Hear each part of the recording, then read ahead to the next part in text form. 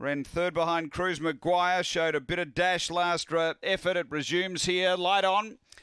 This is race 7. We're ready. Set to go.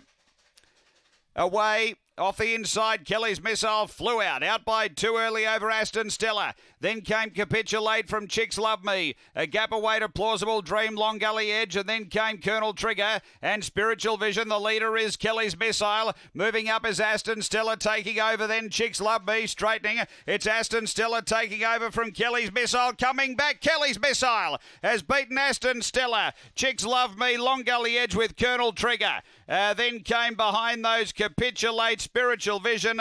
The time here is around 22:90. All off the canvas for Kelly's Missile. Aston Stella was all over it, and Kelly's Missile somehow able to lift and win. Great training effort by Trevor Jessup.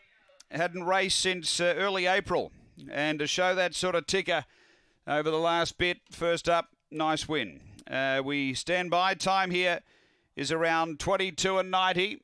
But Kelly's Missile for Trevor Jessup, number 1, to kick through and beat Aston Stella for June Sharp, number 2. They're in the frame, 1 from 2. Third home is 4 Chicks Love Me for Rosa Panagiotto. And fourth is number 5, which is Colonel Trigger. So it's 1, 2, 4, 5, 22:96. It's ahead by 1.5. Ahead by 1.5 after race 7 here at Gawler.